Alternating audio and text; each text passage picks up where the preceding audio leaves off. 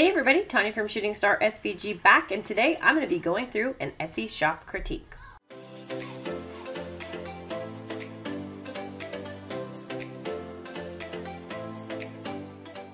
If this is your first time here, go ahead and click on like and subscribe below, as that does keep me motivated to continue making these videos so that way you can grow your business and change your life. And if this is your first time here, I go through these Etsy shop critiques every now and again, where I will go through branding, aesthetic, titles and tags on 2 listings, as well as promotional images to try to drive traffic to a shop, increase sales, and hopefully increase that elusive conversion rate. So hopefully y'all will get something out of this, and hopefully this will help the shop owner reach their goals of making semi-passive income with digital downloads. And if you haven't already, go ahead and join up the Facebook group with the link in the description box below, where we're creating a community of like-minded individuals looking to grow their semi-passive income with digital downloads.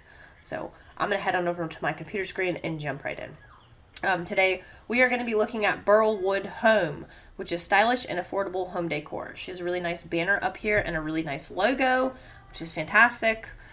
Oh, the first thing I noticed is you have a song lyric, and I'm hoping that your shop is not littered with these, because it is a copyright issue. So copyright and trademark is a big thing.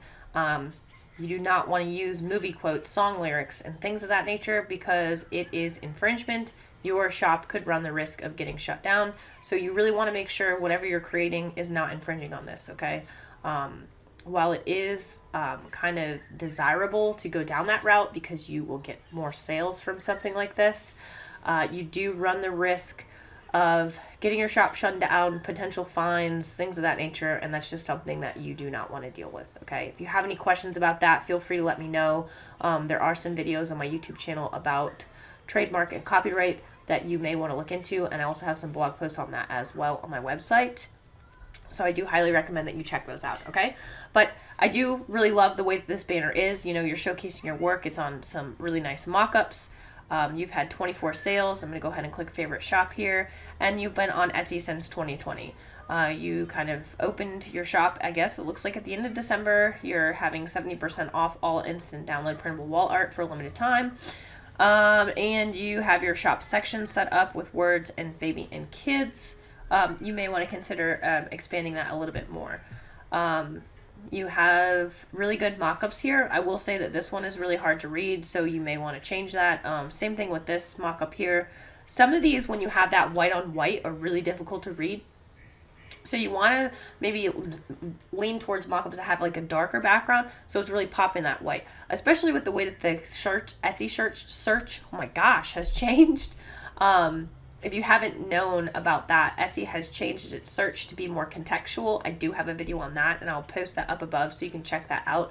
Basically what that means is, the short story is, they're taking into account what a user is doing on Etsy to show them things that they're more prone to buy.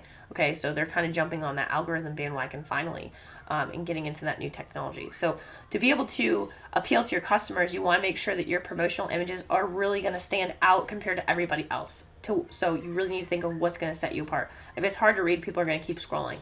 And I'll tell you what, on these right here, like the Be Nice and Punch Stay in the Face, those are really difficult to read, and so I would just continue to scroll. Same thing with this Taylor Swift, which is definitely a copyright issue. So yeah, I see a lot of the things that you have on here. I mean, you have Robin Williams, Lady Gaga, Dave Matthews, looks like Dirty Dancing right here. Yeah, Dance Monkey. I mean, this is going to get you in a ton of trouble. While, again, it is desirable to do, it is not something that I recommend doing at all, okay? So I do recommend getting those listings down and creating some new ones that are original, all right? But you do have really nice work, so we'll say that. I have chosen 2 listings to go through. Looks like your price points are good. I mean, when you're 70% offing like this, you're not going to be making any money off of these. Maybe a little bit off the $3.59 ones, but when you're looking at $1.36, you're not going to be making anything, okay? So just keep that in mind. You really want to think about the Etsy fees for processing fees and transaction fees and listing fees that they're going to take out, because if you're not making you money, it's not going to be worth it for you in the long run, even if you're making a buttload of sales, okay? You'll continue to stay in the red. So I did choose this Kitchen is for Dancing digital print. This image is really hard to read because it's so far back. You really want to have it kind of like this one isn't bad. You do have your ratios and printing sizes, which is good. So that tells me that you do have, this is a good image, that you do have a lot of different sizes that people can choose from. Let's see, this kitchen is for dancing, digital print, instant download, kitchen art, digital art, kitchen, home decor, funny art, funny. Okay, so you've definitely keyword stuffed your title, which is not something that I recommend. I know other people do swear by it. I do not. I think it looks bad. Etsy does not recommend this. They want listings that are listing titles that are short and to the point to describe what the product is. So in this case, this kitchen is for dancing. Digital wall art would be a good first keyword. Kitchen wall printable wall art, and then maybe one other keyword. I swear by the 3 keyword method. I will post that link up above to the Etsy listing tag planner where we go through that 3 keyword method, and hopefully that will help you. But you definitely want to optimize that title because it's not looking too good. Okay. Once you optimize that title, you want to copy and paste it and put it in the beginning of your description. Purchase and print as many times as you like. Receive 5 high resolution PDF files that you can print in several sizes up to 30 by 45 inches, giving you so many display options. Please see the size chart in the photos. I do recommend not everybody's going to scroll through all the photos, so I do recommend putting the sizing options in the description. And if you go look at how to size digital wall art video that I have that I'll post up above, I go through an example shop where they have it all listed out. You just want to do something similar to that because it's a lot easier for the customer to understand than looking at a promo listing image, which they may not look at in the first place. Okay. Print at home. You can bring the USB to your local print shop and use an online service. This is a digital download, how it will work, read more about it, check out similar listings, bestsellers, which is blank. I'm not sure why you have that here. Back to your shop, which I always do recommend. And I would mention something about personal or commercial use. I don't see anything in there at all. So you want to differentiate between personal and commercial use in your listings so people know how they can use them, okay? I went ahead and opened this up in eRank so we can look at this. Your visibility score is 29%. That is not good. And I have a feeling it's because your title is just all over the place. And we'll see what your tags are looking like. So I'm just going to sort this by average searches. Home decor, kitchen, funny, kitchen art, instant download, dance, kitchen sign, black and white, gifts for cooks, kitchen printable, funny posters, housewarming gifts, kitchen party. Yeah, these are all over the place. And you can see that you have similar tags. If you list kitchen here as a single word tag, that's not really going to give you much traction. You also have funny and funny posters. You can delete funny and just leave funny posters if that's the case, if that's the tag that you want to use. Get rid of kitchen because you use it in several different areas here. Kitchen art, kitchen printable, kitchen sign. Yeah, these need some work. I don't see anything in here about this kitchen is for dancing. So take that, this kitchen is for dancing, split that up into 2 tags. Maybe this kitchen is for... this kitchen is, and then for dancing. So 2 tags, just like that. Those should be your first 2 tags because that's exactly what you're selling. And then printable wall art. Because I don't see that anywhere on here. Definitely need some work on the tags. You see these are all very high competition tags. And so it's going to bury you in the search results. It's going to be really difficult to find you in the search results with these tags. So I would definitely recommend getting into that tag planner and see if that will help you kind of narrow things down where you can get a good mix of high, medium, and low competition tags. So you have a good eclectic mix, and that way you're more prone to pop up in search queries, okay? There's probably a lot of these listings on Etsy. I'm going to go ahead and open up an incognito window, and we'll go take a look. Let's see.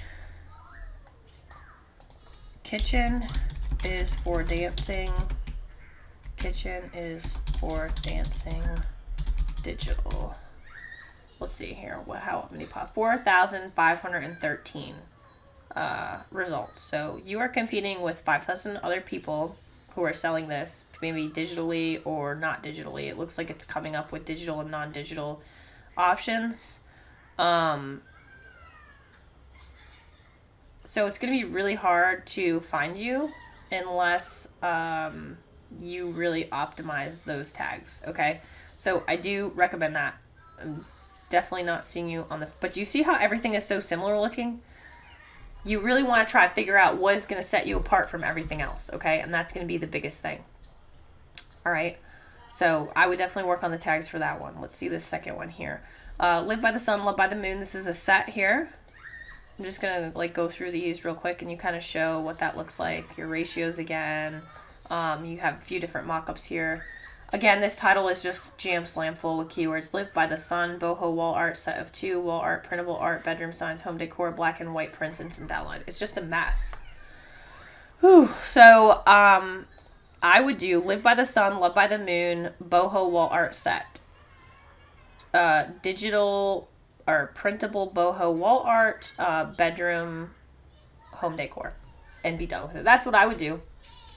Something along those lines, right? Once you optimize that title, you want to copy paste it, put in the description. I'm presuming that the description is going to be the same as before, and it is.